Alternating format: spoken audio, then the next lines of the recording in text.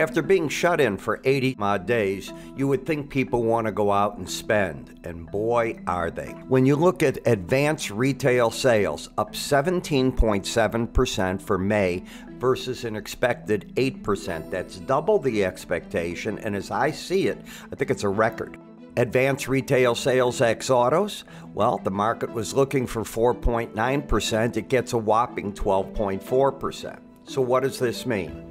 Well, it means that store shelves, number one, which are starting to reopen, probably can get rid of merchandise. People like to spend. It's that simple. It's nice to shop on the internet, but nothing replaces touching a product, seeing it in person, and then making a decision to buy or not to buy. That's what we've got. How long it lasts is anybody's guess, but it's great to see the consumer is back.